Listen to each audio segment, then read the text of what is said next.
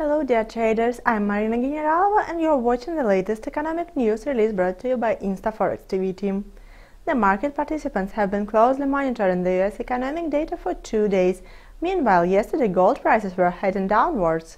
As a result, the precious metal quotes managed to hit one-month low at $1,322.80 per troy ounce. Investors initiated the US dollar purchases as the Fed refused to consider employment data as a sign to tighten its monetary policy. Yesterday, the US Labor Department released its weekly report on initial jobless claims as well. Most analysts had expected the indicator to grow, but the actual figures painted a brighter picture.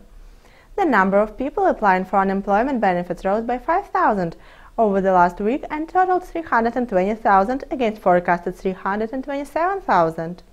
The analysts think the data signifies the labor market lost momentum. Elsewhere on the commodity market, gold is expected to show correction, that the yellow metal will be able to pare its losses amid weak macroeconomic data. This is all for now. We will be back with more news releases later today. Stay tuned.